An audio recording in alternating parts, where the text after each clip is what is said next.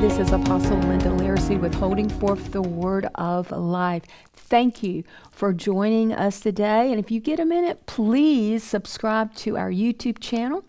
We would love to know about you. Comment on the message if you would.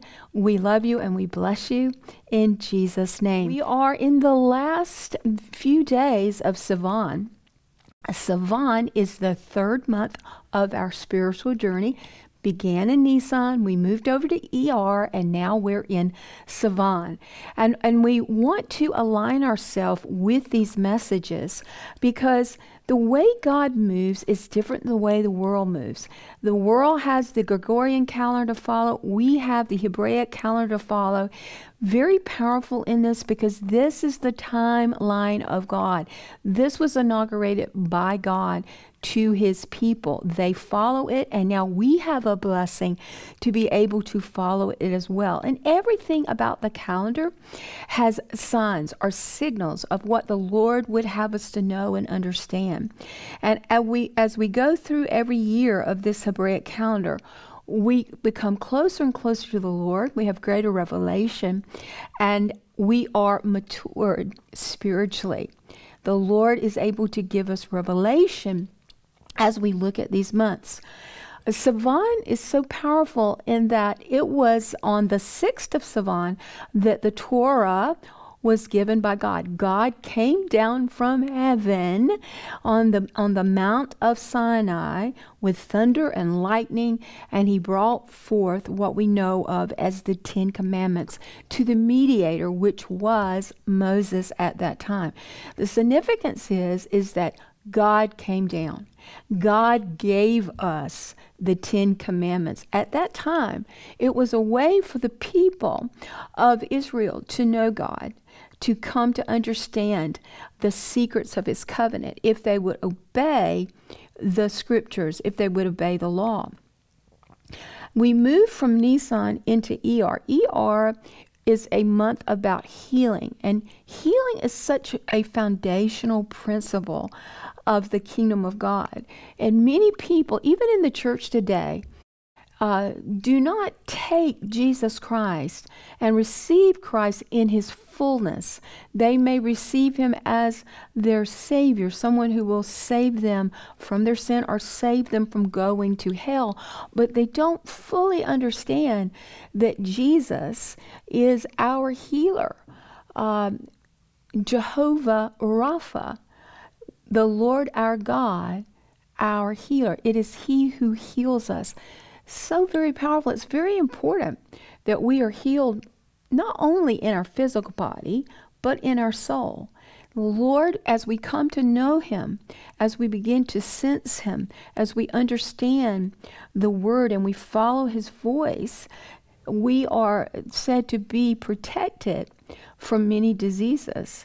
Diseases of the soul, and I believe the disease of the soul lends credence to the diseases of the physical body. But if we don't apprehend this truth, appropriate this truth, believe in this truth, carry this truth with us, we will not be able to profit from the truth. Now in Sivan, which is the month we're in, about to exit now into Tammuz, we want to be very sure that we receive the fullness of these 3 months, Nisan, ER, and Sivan. This is the 3 months of spring. So we're about to go into another season. And if we don't get these months aligned in our hearts and our minds, we will not be able to profit as we go through the year. The Lord counts our days as month, not year by year, but each month. Each month in the Hebraic mindset is a way to mark time. And so this is the beauty of understanding the Hebraic months. Sivan is a month of alignment, and it's a month of giving. We have to align with the 2 months that came before us. We have to align with God. Remember that God came to give us the 10 commandments. But also on Sivan 6, as we move in, after Jesus died and he was resurrected, he said, tarry in Jerusalem so that you can receive Holy Spirit. And the wonderful thing is, Holy Spirit came down from heaven on the 6th of Sivan, just like the Torah, just like God came down from heaven to give Moses the 10 commandments. Holy Spirit, which was the promise of the Father, came down from heaven to those that were waiting, preparing themselves for Holy Spirit. We know if we go back to the time of giving the Torah, it was on the 3rd day that God came forth to give the 10 commandments. So Moses was able to go to the people and say, prepare yourself, consecrate yourself, cleanse yourself, put on clean garments. Don't have any sexual relationships. Set yourself apart only to receive from me. And many times, as we need to receive revelation from the Lord, we have to bring ourselves into a time of communion with the Lord, a time of preparation. And the Lord then is able to give us from heaven what we need to change things upon the earth. People don't understand that nothing will ever change on earth unless it's first decided in heaven. Our answers must begin from heaven. They originate in heaven, and then they flow down. The Lord sends us the answer or the solution to earth, which will miraculously change our circumstances. But in order for that to happen, we have to be aligned with God. And God is a giver. He is a giver. Many times we pray for the wrong reasons. We're praying that we can have relief. We're praying that we can have a better life. We're praying that things would change, with our children, because our children are causing us so much trauma and fear. So we really get off of alignment when we pray that way, because the Lord gives because he's a giver. He doesn't expect anything in return. He gives freely. He gives without any strings attached. He gives for our benefit. So as we pray and align ourselves with the Lord this month, let's always remember that at the very point of the failures in our life, if we can become introspective and think about our life and say, Lord, I'm failing here. I have depression here. I have financial difficulties here. I'm not getting along with my spouse here. My children and I don't have a good relationship.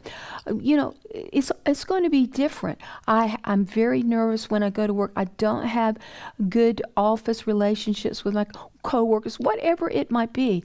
It's very good to be able, as a believer in Christ, to pinpoint these things, because the Lord hasn't brought you into a narrow place. When he brought the people out of Egypt in Nisan, he brought them out of a narrow place. He brought them out of the iron furnace. He brought them out of tormenting situation to give them the promised land. Serving the Lord is always about expansion. The Lord wants to expand you. The Lord wants to bless you. But there are areas in our life where we're not being blessed. We shouldn't rail against God at that point because he's not blessing us. We should indeed begin to look at ourselves and see that the blessing that God wants to flow down from heaven cannot reach us because it's coming down this way and we're over here. We're not aligned with the blessing of God. And that's why we have these points of failures. And one of the ways you can know that you're not aligned is that your ego or your selfish desires are blocking what the Lord wants to give you. The Lord is always wanting to give you a gift. But you have to be able to receive the gift and carry the gift with you. Honor the gift. Know that it comes from heaven. That's really the only way you're going to grow in the Lord, is to know that the Lord is the giver. He gave us the law, but the Lord, he gave us the word, but he also gave us the Holy Spirit. And it is the Holy Spirit, once we fully receive him, that is going to carry us through this life and bless us in this life, because he's our comforter, he's our counselor. We don't even know what to pray for. We don't know how to pray. We should never pray from our soul or our intellect, because when we do, we're going to be misaligned. But as we listen to Holy Spirit and as we're led by the Holy Spirit, our prayers will originate in heaven. They'll come down from heaven to earth, and that's what changes your circumstances in life. Holy Spirit is God's gift to you. Acts 2:38, Apostle Peter replied, "Repent and be baptized, every one of you, in the name of Jesus Christ, for the forgiveness of your sins, and you will receive the gift of the Holy Spirit." A lot of people don't even understand what being born again is all about. It's not reading a prayer or having an emotional experience at an altar. It's about repenting. That means you have thought about your life and there's great sorrow in your life, and you want to change. You want to change the way you think. We get the cart before the horse. Divine order is very important in the kingdom of God. People see their behavior and they don't like their behavior and they want to change their behavior. But their behavior never changes, and this is why, because they haven't repented. So what does repentance mean? It merely means you're changing the way you think. You're going to change the way you think about prayer. You're going to change the way you think about God. You're going to change the way you think about blessing. You're going to change the way you think about money. You're going to change the way you think about your children. All of these things are so very important, that you change the way you're thinking that is not aligned with God's thinking. Once you align your thoughts with the Lord, then you are positioned to receive revelation from the Holy Spirit. And you will be able to give. And where our issue is, many times we give with strings attached. We even pray selfish prayers. We want our kids to change because they're driving us up a wall. You know what I'm saying? We have to really examine why we're praying for our children, or why we're praying for things to change. Why do we want a better income? Is it just so that we can consume it on our lust? Or do we want a better income so that we can be a giver, that we can come to a broader place, and that we can help others, that we can give more? These are the issues that would honestly help you if you would begin to meditate on these things and ask the Holy Spirit to give you revelation. When you become born again, Jesus forgives you of all your sins. I mean, he is going to save you from your sins. He doesn't save us or deliver us to continue to sin. No, he saves us from the sin. He delivers us from sin so that we no longer have a desire to sin, because sin always wounds you. Sin is a wound, and a wound is a sin. And you will receive the gift of the Holy Spirit. Now, this phrase is where I really want to concentrate today. And you will receive what? Who? Holy Spirit, who is a gift. And you will receive the gift of the Holy Spirit. The Greek word for receive here is labano. Labano means you take from God. You accept from God to carry what he gives you as a prized possession, because you realize that it is a gift from God. It is coming from heaven.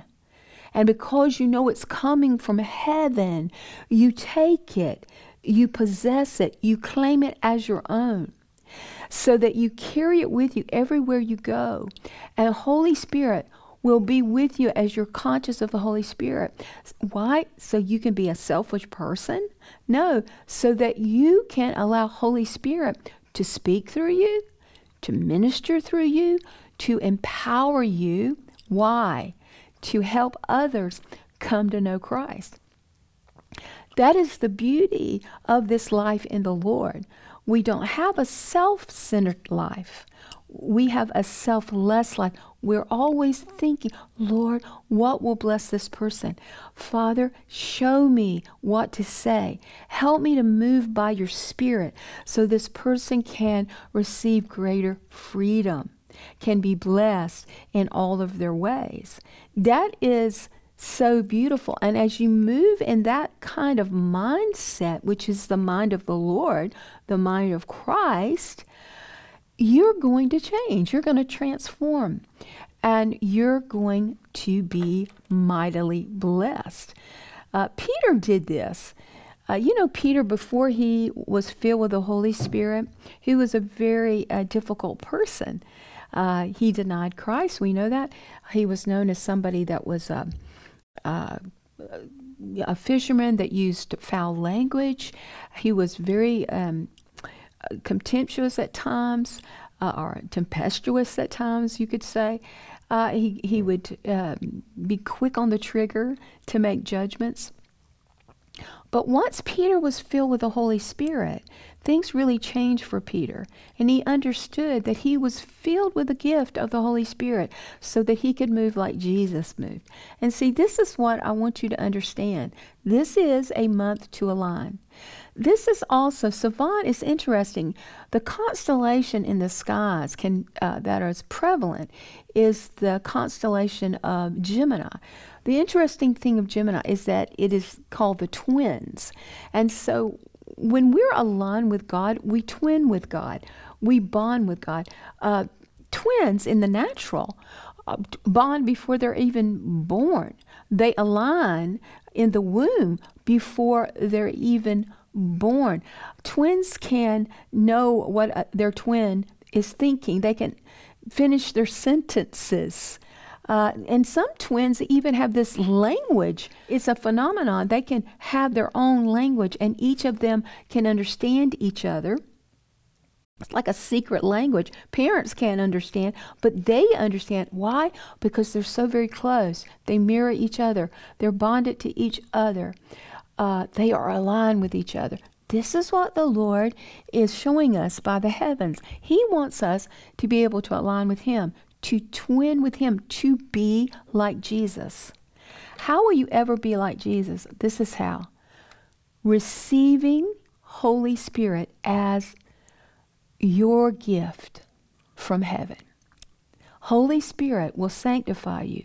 Holy Spirit's job is to make you holy, to make your soul whole, your fragmented soul whole, to heal you, to bring you in, that you don't have to have, two sets of stone, the 10 Commandments, to read them every day. They're actually written and inscribed by the Spirit on your heart, because your spirit man has been born again of God, and Holy Spirit now comes to dwell in you. Your body indeed is the temple of the Holy Spirit. But I want to remind you, if you must receive Holy Spirit, I'm sure you have been given gifts that ostensibly you took, but you really didn't use it. You may have even took it, put it on a shelf. You don't even know who gave it to you anymore. It's just collecting dust. Or maybe you're regifting it. So see, that's not a gift.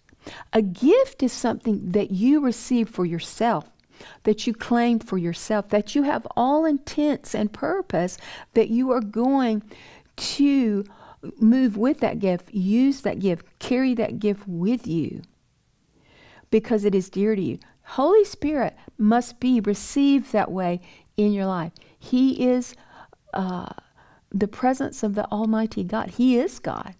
And He's precious. And He's a precious gift. He'll never leave you. He'll never forsake you. So you would not ignore Him, would you? You would look to Him. You would question Him. You would ask for his leadership. Would you not? Because you're so much aware of his presence in your life. And you want his presence, and you don't want to grieve him. You don't want to quench him either. You don't want to cut his power off, because he empowers you to witness for the Lord and to share the gospel of God with people, so people can be touched by God through you. Holy Spirit through you. This is what brings us into great abundance and great joy. Matthew 10:8, heal the sick, Jesus is saying. He's talking to those that are following him, his disciples, and this is what he said to them. He doesn't change. He's the same yesterday, today, and forever. So he says this today to us. You know, you have to understand the Word of God is living. It lives today. His message is you are to heal the sick, raise the dead, cleanse those who have leprosy, drive out demons. Notice it says not to counsel out demons, but to what? Drive out demons. Freely you have received, freely give. So he's speaking of the Holy Spirit. It is the Holy Spirit in you that will through you heal the sick, that will through you raise the dead, that will through you cleanse those who have leprosy. It is the power of the Holy Spirit that drives out demons, but the Holy Spirit is in you because you've received him. You have freely received him as a gift, and you carry him with you everywhere so that you can freely give him to others. You can freely be that channel of blessing for others. And remember, it's free. Freely have you received. You didn't earn Holy Spirit. The Lord gave you Holy Spirit, and you graciously received him and accepted him as the precious gift that he is. So therefore, you're aligned where you can freely give. In other words, you want to bless all people, even your enemies, even people who don't like you. You want to freely give. That is the mind of Christ. And that's when you are beautifully aligned with God. And that, beloved, is when you're going to expand and be blessed with success in every part of your life.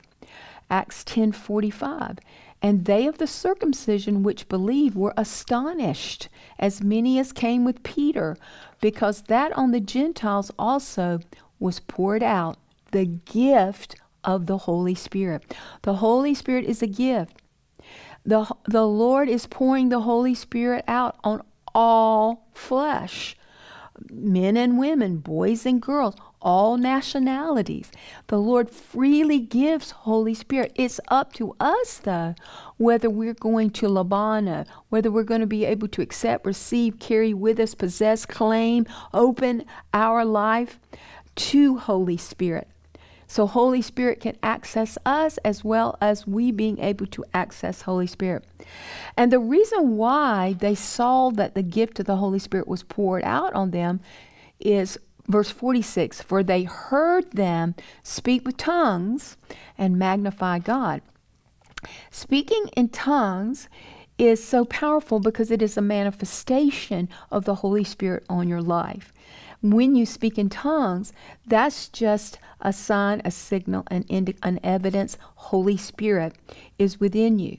And when you speak in tongues, you are also going to be magnifying God. You will speak in tongues and you will speak in English. And you'll see that you will be wanting to magnify and glorify the Lord. Glorify God. Give him praise.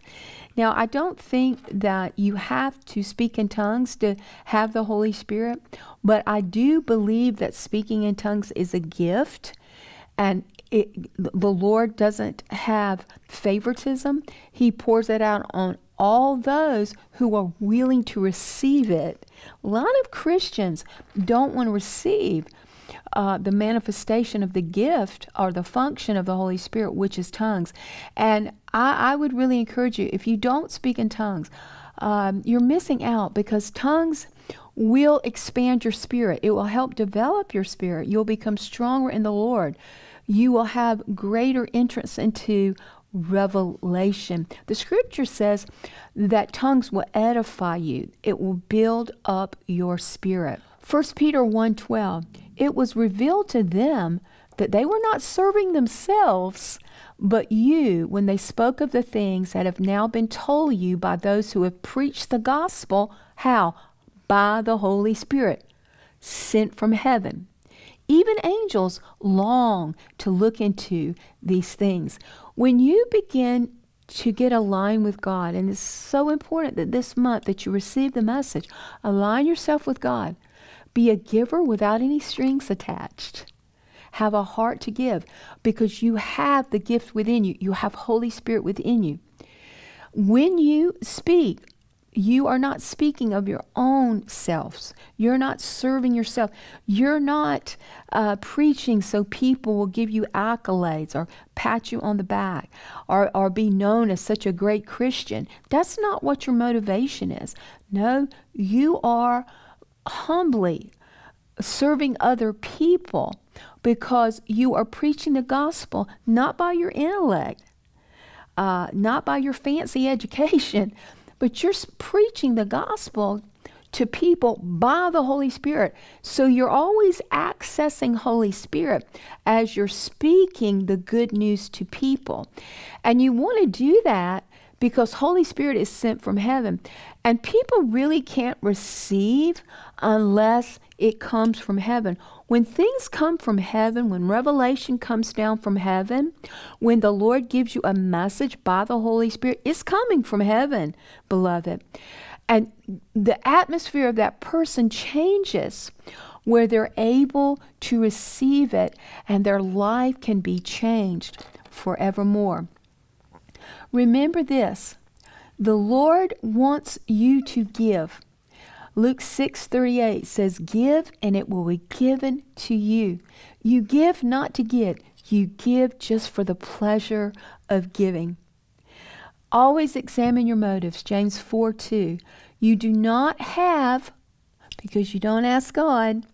And when you asked, you do not receive because you asked with wrong motives, that you may spend what you get on your pleasures. That, beloved, is being misaligned to God. We pray and ask God for things, not to receive things just for ourselves or for our selfishness or for our ego, but we ask to bless others, to bring a little bit of heaven on this earth, that God's will may be done where? On earth as it is done in heaven. Align yourself with God and be a giver. Now may the Lord bless you. May the Lord keep you. May the Lord cause his face to shine upon you, be gracious to you. And may the Lord lift up his countenance upon you and give you peace. In Jesus' name, amen.